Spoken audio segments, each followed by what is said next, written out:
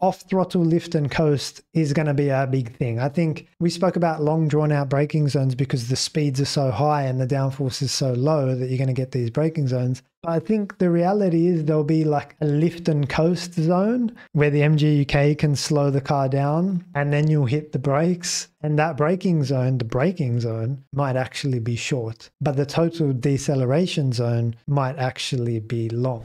So I'll show you guys how this looks in telemetry. And let's just look at the red because that's a very normal situation where you drive up to your braking point. You see lift off the throttle and go on the brakes. Very normal. And you're not going to get any charge there except for that little short time you're on the brake. That's it. Whereas in the blue, with the lift early, like we said, back at the 250, there's going to be a recharge that happens there from the MGU-K. But the braking zone you can see is very short, very compressed. So what I spoke about before in terms of having long braking zones for good overtaking, maybe not with the battery when you view it through the recharge and the battery lens. Maybe it's just going to be just at which point you lift, you know, can you drive past this lift point and attack in the deceleration phase? I think we need new vocabulary. It's not a braking phase anymore. In fact, that's very short. It will be a deceleration zone, which is mostly a lift and coast, and then a little bit of braking at the end.